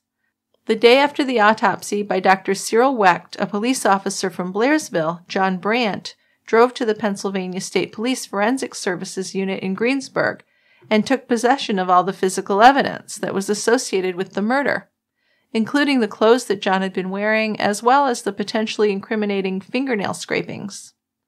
The fingernail scrapings were taken back to Blairsville, where they were actually put in a small refrigerator that was normally used for DUI blood draws by the Blairsville police. Then they were ignored for months while the Blairsville police tried to conduct an investigation, then didn't have the resources or the expertise to really even do. Eventually, the Blairsville police chief convinced the Pennsylvania Attorney General, Tom Corbett, to insist that the state police do a real investigation with the Federal Bureau of Investigation providing oversight. So even though they let the Hughes family go on the night after the murder, the Pennsylvania State Police were not ready to entirely eliminate them as suspects. The check from Melissa Hughes to John bothered them. They had the uncashed check, and Melissa soon stopped payment on it, having doubts about whose account the funds would end up in. I could see that. I would. Now, the detectives, though, thought that the stop payment order might be suspicious. Soon they began to learn gossip from the neighborhood that John and Melissa were lovers. Now, but this doesn't fit with the first theory. No, first theory was that he was sexually abusing the kids. And that's why he was giving them money to shut them up or something? But now they're saying something totally different. That he's giving her money because they're lovers? Yeah. And she's giving it back? I don't get it. It doesn't fit. No. But it did seem like they wanted to keep the spotlight off Kevin Foley. Yeah, it kind of did, and people who were suspicious of the police thought so. Yeah, and there were several theories put forth. One of these, a former patient of John's who was an admitted drug user, killed John while in search of controlled substances. And another, a well-known jailhouse snitch in Pittsburgh, claimed that gangbangers from the big city had cut the dentist's throat during a home invasion robbery gone wrong. Yeah, but this was much more than a throat cutting. Yeah, but the local detectives still favored Big Tom Hughes as the most likely culprit. And that was strange. We got different things here, Maybe Hughes had killed John in a jealous rage because he was having an affair with his wife, or John was blackmailing the Hugheses, or the Hugheses were blackmailing John. A lot of rumors and innuendo flying around. It does make you wonder why they're going for all this stuff but not looking at Kevin Foley. Although at least he did get suspended. Beyond all this conjecture was the reality that the most likely suspect was Kevin Foley, the state trooper, the guy who wished John Yelenic was dead, whose mistress, Michele, really stood to get all of John's money when he died. Kevin was also well known for wearing running shoes like those that left the bloody shoe prints. The shoe prints were Asics sneakers size 10 to 11. Kevin wore 10.5, and he wore Asics when he was running. Also, he had abrasions around his eye the day after the murder, the ones he claimed came from the hockey stick. The rebound hockey stick. right? Yeah. After John Yelenic was murdered, Kevin put his pocket knife away and never flicked it again. That's strange. That's according to his fellow state troopers. Trooper Charles Gonglick was an experienced investigator, and he'd been processing crime scenes for years. He looked at his own photographs of the bloody shoe prints, and he felt sure that if he ever got the suspect's shoes, he could match the soles to the images. The killer had been sloppy, he thought, in a panic, or possibly arrogant, to leave those prints behind. Maybe all three. Now, to him, a shoe print was almost the same as a fingerprint because of the wear patterns on the sole of a shoe. Because no one walks exactly the same way, the wear pattern on a shoe was distinctive, and a shoe print was unique. But within a few days, the Blairsville Police Department had taken all the evidence, including all 11 rolls of his shoe print photographs. Blairsville Police Officer Brandt obtained the evidence from Gonglick in Greensburg on April 15, 2006. He turned John's clothing and blood samples over to the PSP crime lab, which was across the street from Greensburg Barracks, where Gonglick's crime scene unit was based. The crucial fingernail clippings from the autopsy, however, those went back to Blairsville. That wasn't the end of Gonglick's involvement in the murder case. He returned to the crime scene a few days later, and he had luminol with him, and this was in an effort to develop more shoe prints. He sprayed the floors and walls with the chemical, which reacts to the presence of human blood, and soon took more photographs, which revealed still more faint shoe prints that were also traced in blood. Gonglick claimed he could identify nearly a dozen shoe prints as they exited the rear door after the murder was committed. He was sure that if someone had brought him a suspect's shoe, he could identify the killer. Meanwhile, John's cousin, Mary Ann Clark, had gone to court. She asked a judge to appoint her the personal representative of her dead cousin's estate, and she sought to be named the guardian of Jamie. By then, Mary Ann was convinced that Kevin Foley had murdered John. She wanted to make sure not only that Kevin answered for this crime, but that Michele never got any of John's money. So let's talk a bit about the Use family and Tom Use as suspects or a person of interest. Yeah, well, the local police and the state police investigators, they were all focused on the neighbors, Tom and Melissa Use. They were classified as persons of interest from early on. Now, throughout 2006, the Uses were interviewed time and time again. And they were even interviewed separately to see if one of them would slip up under questioning and give away enough motive to justify arresting one of them. Their lives were totally changed by all these rumors. They still had to go to work every day, keep up with Craig and Zach's school activities, and take care of Melissa's sick mother. So they were certainly under strain day after day while trying to understand how their high school friend could have been murdered. They knew all about the trouble Michele had put him through over the years. Numerous divorce issues over property, money, and most importantly, visitation arrangements concerning Jamie. Now, Kevin Foley seemed like the obvious suspect, but how could they prove it? Well, Melissa and Tom used to have weekly barbecues where they would invite John, their families and friends, and all the kids on the block. Melissa enjoyed cooking and baking for the group, which brought back their shared memories of growing up in the small town. Breads, pastries, and cakes were her specialties, so for years Melissa's friends encouraged her to open a bakery. By February of 2006, she and Tom decided to apply for a small business loan. And as the weeks passed, they were told that more funding would be necessary for the down payment. Even with the loan and financial assistance from Melissa's family, they still needed another $15,000. And John offered them a personal loan in the amount they needed to finalize their contract. He supported Tom and Melissa's bakery idea, and their friendship, it had lasted over 20 years, so to John, they're like family. While John was negotiating his divorce agreement, though, Michele had received additional income of about $100,000 during 2005. And she decided to file her own taxes, declaring she was single, and claim the kids. So the divorce hadn't been filed yet, and having claimed all four as deductions in the past years, John realized that this really created a financial problem for him. Of course, he needed to pay additional taxes. So he asked Tom and Melissa to return the $15,000 loan, but promised them that he would replace the full amount by the end of April. So on April 7, 2006, a $14,000 check was made payable to John Yelenic and Melissa gave it to him, telling him she'd have to come up with the other $1,000 in a week or two. She had already spent some of it. But law enforcement agencies really focused on that check. According to them, this was the motive to build a case against Tom Use. The check kept them under suspicion for over a year. Feeling like the walls were closing in, Melissa accepted an invitation from her mother and a group of her friends, and she went to a luncheon at a bed and breakfast in Indiana. Sister psychics Susan Kelly and Jean Vincent provided readings there. As Melissa's mother was being read, John Yelenic's spirit was felt by Suzanne said. Surprised at all the details surrounding the circumstances of John's murder that Suzanne offered during the reading, Melissa believed it and asked Suzanne and Jean if they would go to John's home where the crime took place to see if they could get any more insights. And this was basically because she wanted to get the suspicion off of her and her family. And they agreed, so this is what we played in the beginning of the episode, was the psychics, which I thought was ridiculous. For one thing, they had read about the case. Come on. Most of these things came from the newspapers. The mentioning of policemen, all that kind of stuff. So they went to the house, and she wanted to see if John's family would consent. They did. So cousin Mary Ann went there at the same time. On July 8th, that was the first time the two psychics came to the house with Melissa, and more information was channeled through Suzanne and Jean, telling of the details that were leading up to the murder, such as how John was murdered, why he was murdered, who was present, what was left behind, and so forth. These psychics disclosed other possibilities to the police. They even offered the possibility that one of their own might have committed the crime.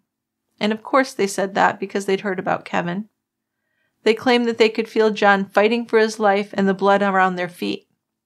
According to the psychic sisters, the intruder came in from the kitchen door, and the tree house is where he sat waiting and watching John before the murder.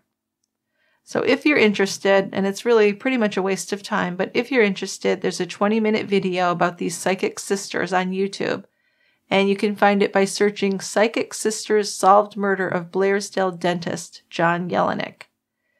And solved murder, really? Well, I don't think they did anything other than what was easily obtained from the papers, right? It totally seems like it. What did they say that wasn't already known? Got me. And do you think they did it for free? I'm sure they didn't, but who knows? Who knows? Anyway, to me, the psychics didn't reveal anything, but of course everyone can judge for themselves. And then finally, seemingly out of the blue, on September 27th, 2007, Kevin was called into the office by his supervisor, where he was handcuffed and read his Miranda rights. He was escorted out to a state police vehicle, transferred to the Indiana County Jail, fingerprinted, photographed, and put in a cell. Now, he had to wait for his preliminary hearing to take place, which would be within 6 weeks. Attorney General Tom Corbett held a press conference attended by all law enforcement agencies in the area of Indiana County and the local news media to announce the arrest of Trooper Foley for the murder of Dr. John Yelenic. And this seemingly came out of the blue.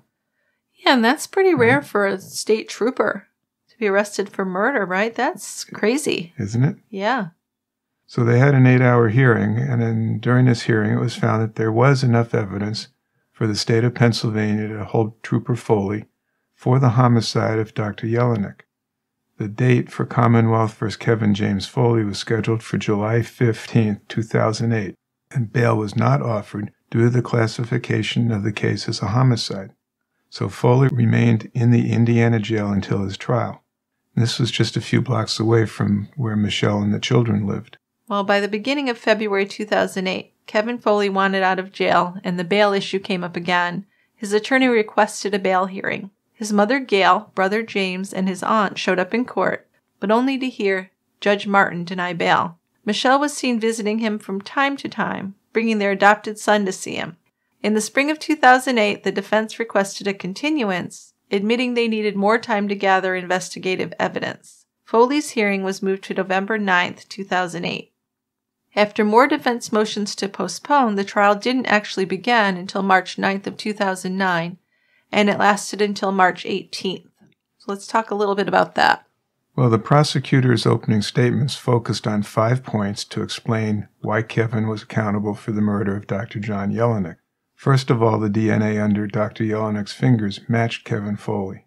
Second, his outbursts of anger towards the victim. Third, video film footage placed Foley's SUV passing 2 Sheetz stores located along the drive from the Delmont ice hockey rink, where he had been at practice the night of the murder, into the morning of the 13th of April, through Blairsville en route to Susan Drive in Indiana.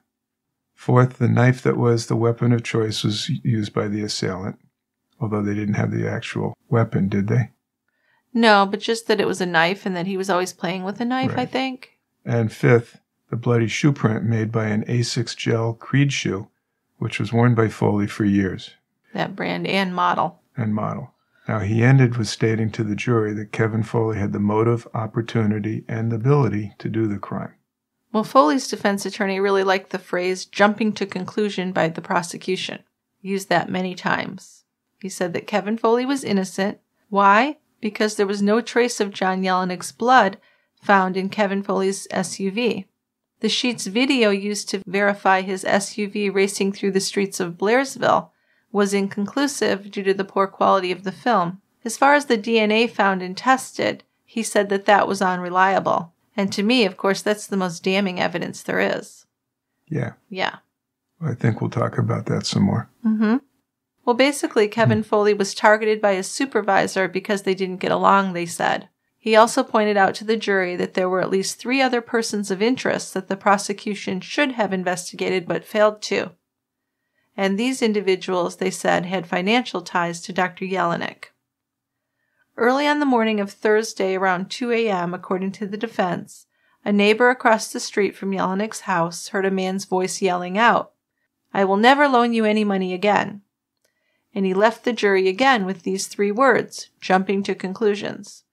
So let's go over some of these witnesses. Okay. So the first one we'll talk about is Dr. Cyril Wecht, who was the forensic pathologist who studied the body. World famous, renowned, well known. He was well known. Yes. So he gave a description of how the victim was murdered in a carving fashion by a knife.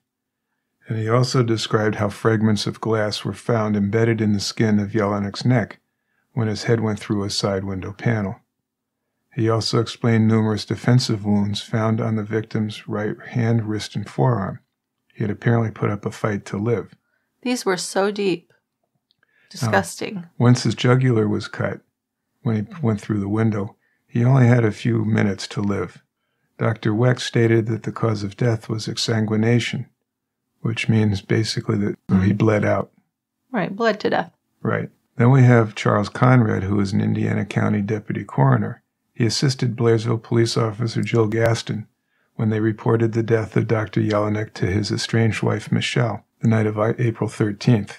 Yeah, at her house. At her house. And then Jill Gaston, at the home of Michele, on that same night, noticed a fresh red scratch mark above the left eye of Kevin Foley.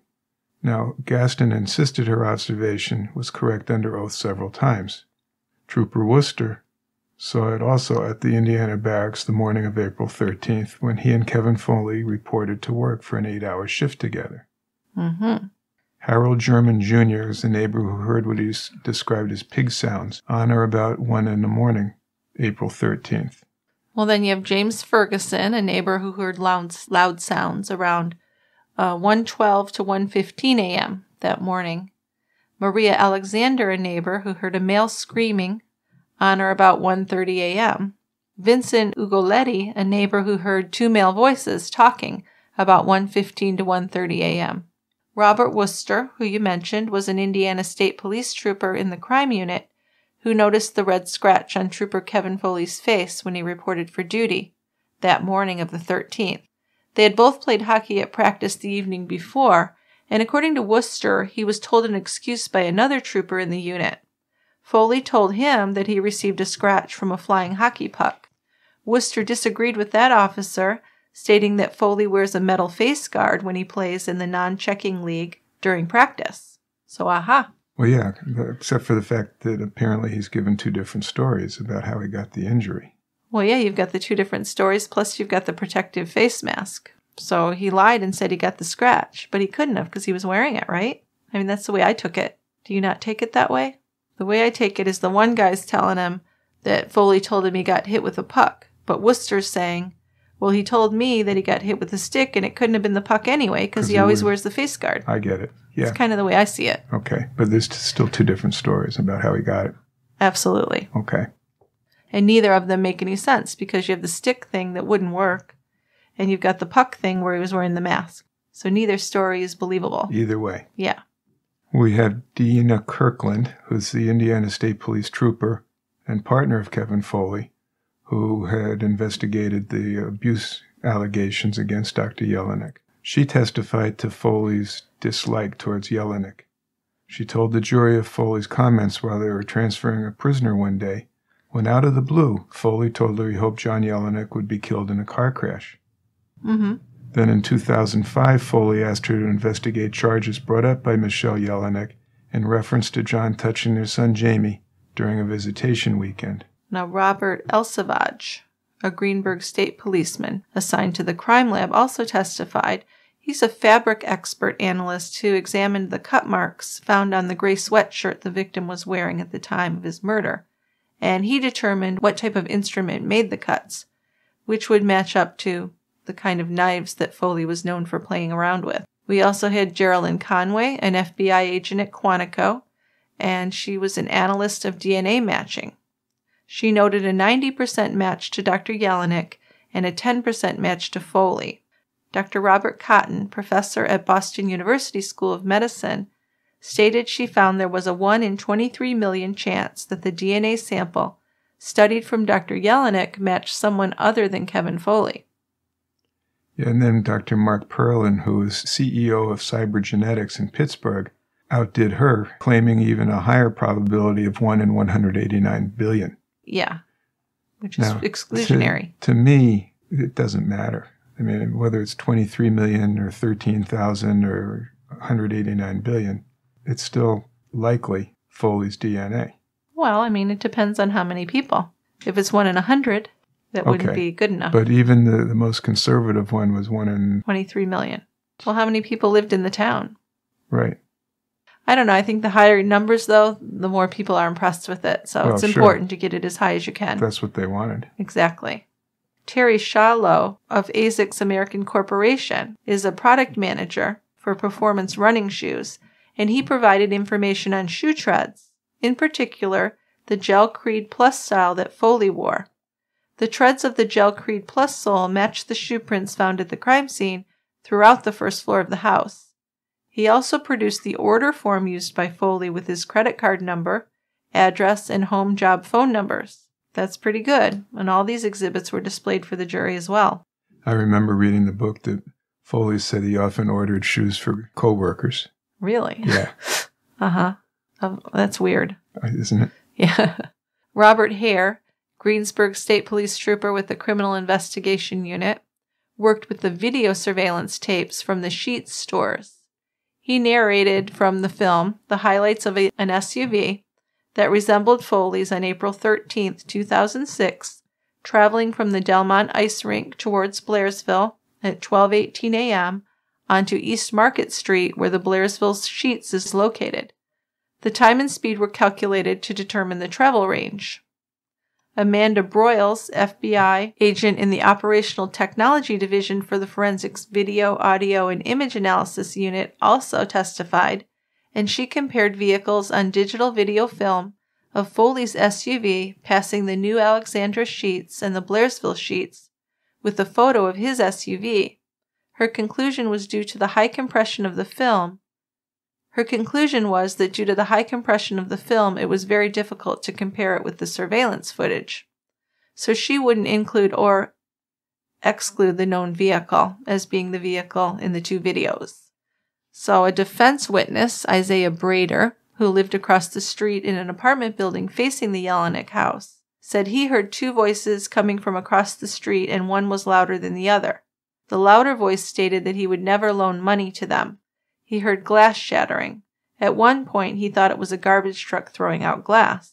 Yeah, this guy's the defense witness because he's the outlier. He's testifying that he heard the commotion couple hours later than everyone else testified. Yeah, and talking about loaning money, which would point the finger at the Use family. Right.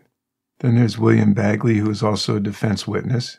He was a prisoner in the Westmoreland County Jail, and he stated that he heard another prisoner claim responsibility for the doctor's death. Yeah, he was pretty much torn apart in cross-examination, though, wasn't he? He was. Yeah. And then the last day, March 18th, Kevin Foley took the stand in his own defense. So he was questioned about asking Trooper Dina Kirkland to investigate the molestation claim Michele had filed against John. He discussed Foley's 10.5 size shoe and his ordering of Gelcrete on his credit card, the number of knives he owned, where he stored them, his habit of playing with his knife at work, where he flicked it open and closed.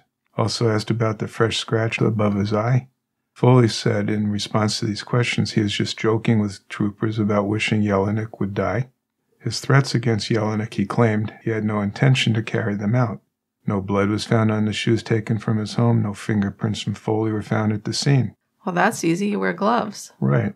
Now, he stated he did not hate John Yelenic, nor did he show any violence toward him. On redirect by his defense attorney to take some of the sting out of the evidence that the sexual abuse allegations were determined to be false, Kevin was asked if Kirkland had told him she still believed the allegations were true, but it was determined to be hearsay. Kevin couldn't testify about what Kirkland had told him out of court. Well, yeah. And after a few more questions, the defense rested his case without calling Michele Yelenic as Kevin's alibi witness. The jury had only Kevin's word that he'd been at home with Michele, Nathan, and Nicole on the night of the murder. To me, that's pretty interesting, to lose what could have been a star witness, an exonerating witness, saying Kevin was home with me. But that would open her up to cross-examination, and that's why I think that happened. Well, yeah. That would be a big mess. It would be. I can see that. But right. I would have loved to hear the discussions about whether or not she was going to get called. But I mean, even at that stage where his life's on the line and he might go to prison, I could see him defending her and trying to keep her safe from it. Because that's what he was all about. When we went back to his childhood and everything, that was his thing. Yeah. It probably made him feel good to go to prison for her, believe it or not. He's the white knight. That's exactly it, yeah. Well, the jury stayed into the evening after final remarks and deliberated. At 10 p.m., the jury sent a note to the judge, and they had reached a verdict. So they filed into the courtroom, and a paper was handed to the judge, who read it to himself, then handed it to the court clerk, who announced that he was found guilty. The day after the verdict was announced, according to Mary Ann Clark, John's cousin, Michele Yelenic packed up her children and left the city of Indiana. Michele had not attended one day of Kevin's trial. She moved to Savannah, Georgia, where I think she still lives. She ended up living with that wealthy man in her life, the heir that she had been with before she ended up with Kevin, I believe. So she lives there in Savannah with the kids and this new guy. Now, her daughter Nicole enrolled in college at Pittsburgh, and her son Nathan in college in Indiana. In June of 2009, Kevin was sentenced to life in prison. He would live the remainder of his life in the 9-by-11 cell in the solitary section of a state correction facility, and they did this because he was a state trooper and he would certainly be a popular target. Sure, yeah, I would imagine. Now, he has appealed the verdict. Foley asked the state's highest appellate court to dismiss his conviction based on ineffective counsel. Among Foley's claims in the appeal was that his attorneys failed to pursue a defense at trial that a neighbor of Yelenic may have committed the murder. I think they tried to do that, but there was nothing there. There wasn't. No. The court rejected the appeal in 2014, and State Superior Court unanimously denied it that October. So Foley's serving his life sentence at SCI Retreat in Luzerne County. I think it's funny that they call it a retreat. Yeah, probably far from that. Yeah, but why would this Kevin sacrifice a 14-year career in law enforcement, which, he'd worked hard for, and this relationship with the new baby they adopted, to kill somebody? I mean, was the hatred so great, or do you think Michele was just really egging him on? Well, it was a particularly gruesome murder. Sure was. A lot of rage. Yeah. So I think that he really hated Yelenic. But why? Well, he was a child abuser. Yeah. So you think she just kept feeding that to him? Well, I think he believed it. Whether she kept feeding it or it's just his firm belief. Right, he did have that blanket belief that he could judge people like that. Right, remember? Black and white. Yeah. Well, it's just strange because I think probably with his protective instincts, he may have been able to be a good father if he'd gone the other way. Could have, yeah. Yeah. Now, once Michele had signed that divorce agreement, there was really nothing more for her to get. She couldn't get money or property or even the life insurance. But I'm wondering, wouldn't Jamie have gotten some of John's estate and then she'd have control over that? Everything went to Jamie and he would inherit it when he turned 18. So she couldn't spend any of it before then on him? Seems like there are loopholes for that. Well, maybe, but not a significant amount of money. Okay. And she would still have some say to Jamie about what he should do with the money. When he's 18? When he's 18. Now, probably, but he could say, screw you, and take it. He could. But as far as we know, she's living in Georgia with him and her other adopted child. So they're still together. Well, he's not an adult yet, is he? He was born in 98. He'd be 20 years old now. Okay. So, anyway, she'd be super controlling, I would guess, even when he's a young adult. She'd probably control all that. She would be. Yeah. All right. Well, do you think something happened between John and Michele on the 12th? Something that enraged Kevin even more than anything and set him off? No, I don't think so. Do you think he went over there to confront John about something and John stood up to him? Maybe. Or do you think he went there with the plan to murder? I think if he had a knife with him, of course he always carried a knife with him, didn't he? Yeah, I think so. So maybe that's not the right way to look at it. But my thought is that he went over there with the intention of killing him. It doesn't look like he knocked on the front door and asked to be let in. He went in the back door and then left by the back door. Oh, that's a good point, yeah. So he didn't go in there for any legitimate reason. No. Plus it was midnight. Right. Yeah. Yeah, so how do you feel about Michele not being held responsible? I guess there's no evidence against her, but... I guess not. I think there's some responsibility there. Oh, yeah. There's been articles and books that all suggest Michele was manipulating both men to get what she wanted. Yeah. So some suggested books on this case. We'd like to thank Carlton Smith for his book, Dying for Love, and Andrea Niapis for her book, Death Needs Answers. And I would recommend both. They're very different, very thorough, but the Death Needs Answers one is more in-depth about the trial. And Dying for Love is more about what led up to the murder. But Right. I would recommend both if you're interested in this case. So before listener feedback, a big thank you to our listeners, our Tie Grabber members, our Patreon supporters, and everyone who takes the time to write to us. If you have feedback or a crime you'd like to suggest, why not leave us a voicemail? You can click on Leave Us a Voicemail on our website, tiegrabber.com, or you can even record your feedback on your phone and email it to us at truecrimebrewery@tiegrabber.com. I think all smartphones have the little voice recording feature. Why listen to us read your feedback when we can hear it straight from you? If listening to True Crime Brewery is a positive little part of your life and you'd enjoy an extra episode to listen to once in a while, you can offer your support by joining Team Tie Grabber at tiegrabber.com or by becoming a patron at patreon.com/True Crime Brewery. As a member, you'll get access to about 20 members-only episodes that are already out there, plus all the new ones that we release every month. When you join, we'll send you a bottle opener or a snifter. I also throw in a few other pieces of swag, goodies like stickers and magnets and coasters. And after you sign up, if you don't see your email right away, I'd just like to remind you to check your junk mail, because sometimes that's where it ends up. Some other ways to offer some support are to follow us on Twitter at TieGrabberPods, on Instagram or on Facebook. You can also participate in our Facebook True Crime Brewery fan discussion page. Also, if you have a few extra minutes, if you'd be nice enough to leave us a review on iTunes or wherever you listen to the podcast, that really helps out a lot. It doesn't have to be a 5-star. As long as it's honest and it's what you think, we're happy to get your review. So let's do some feedback. I'm very happy to announce that our first one is a voicemail. Yay, voicemail. Okay, I'm going to play a voicemail from Bonnie Parkin. Hi, guys.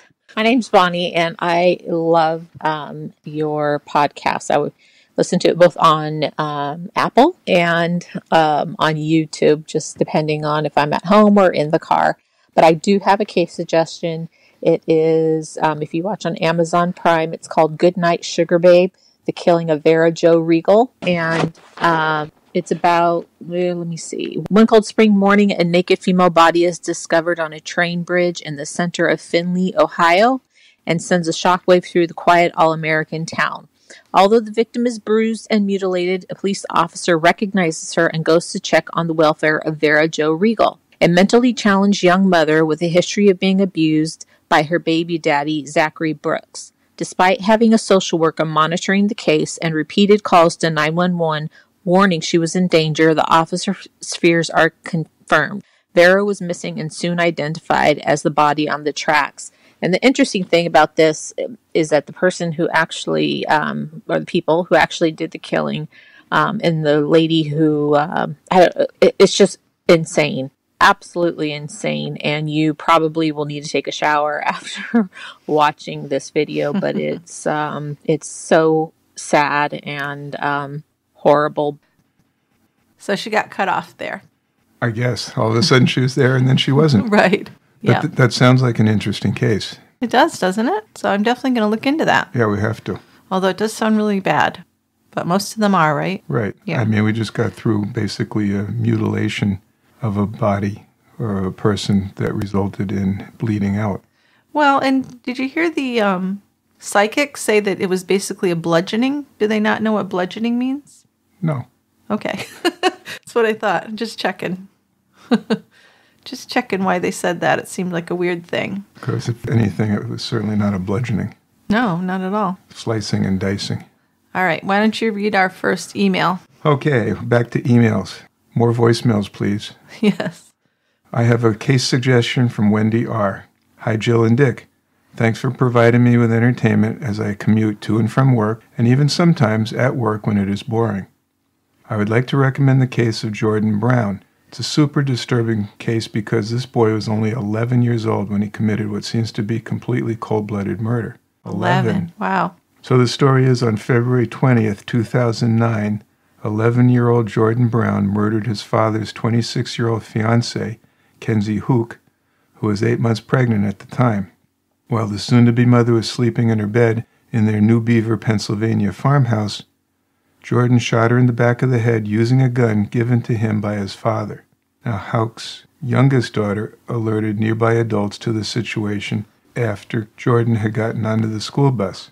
He initially was to be tried as an adult, but was eventually found guilty of first-degree murder as a juvenile. Wow. So I don't think we've ever covered any cases. I think the youngest murder we covered was probably the runaway devil. She was 13 or 14. 13 or so. Yeah. But she had a boyfriend who did most of the physical killing. Right. So. Well, I think this is something to look into. I would be interested in seeing. Wendy says it was a gun given to Jordan by his father.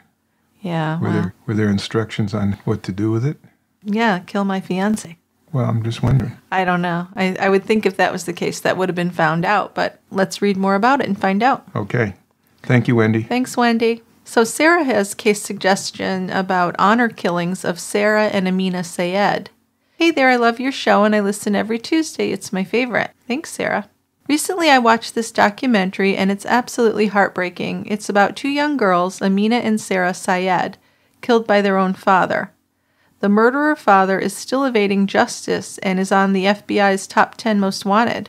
The mother, I believe, was brainwashed. The father married her at, I believe, 14 or 15. And many believe she tricked her daughters into coming home, knowing that their father would murder them.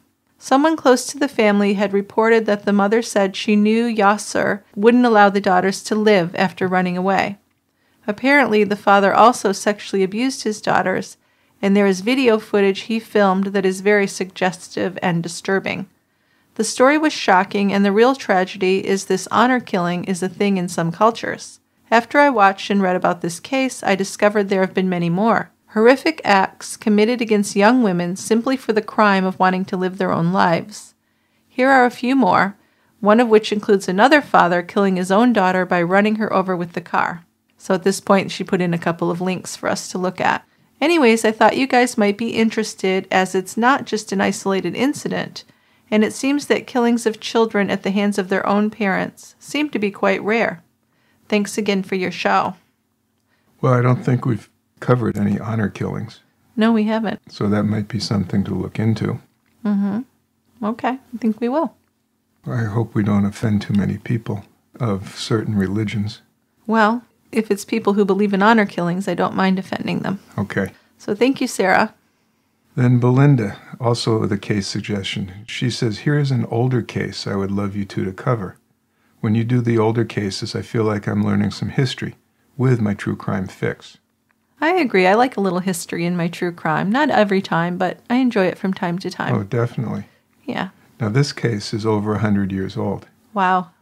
Oh, that might be fun. In June 1914, Frederick Moors left his native Austria and immigrated to New York City, where he soon found himself as a porter in a nursing home called the German Oddfellows Home. It wasn't long before he was promoted to nursing assistant, but suspicious things started happening. Even though it wasn't unusual for nursing homes to lose their elderly patients, far more died than normal. 17 German odd residents died within 4 months. It was soon revealed that Moors was personally responsible for at least 8 of those deaths. He used arsenic, opium, and morphine to poison his victims, but then he decided to invent a new method of poisoning that wouldn't leave any evidence. He anesthetized the patients before pouring chloroform into their mouths.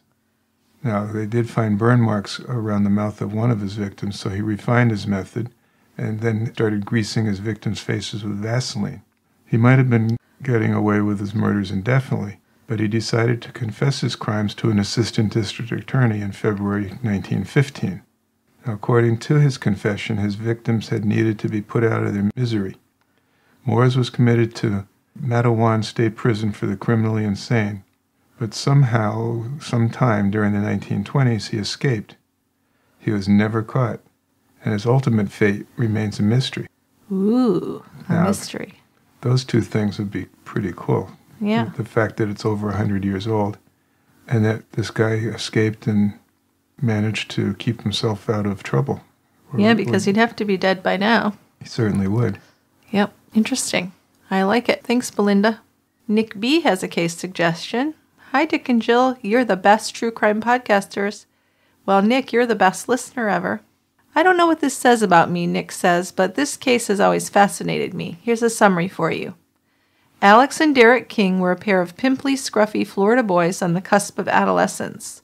Their troubled youths and broken family had them bouncing around from place to place until they finally both wound up living with their father in 2001. Alex was 12 and Derek 13 when the boys struck up a friendship with an adult named Rick Chavez, a friend of their dad's.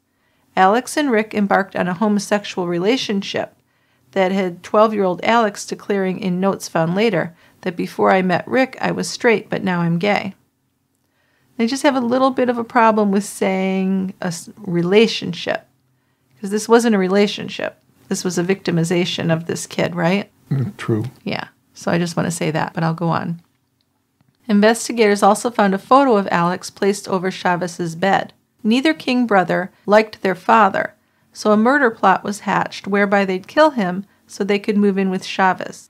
When firefighters responded to a call at the King house in November of 2001, they noticed 40-year-old Terry King dead on a couch. His face had been bashed in and his skull split open. Testimonies conflicted over multiple trials, and it was unclear who actually swung the bat that killed Terry King. Both brothers eventually pleaded guilty to third-degree murder and arson.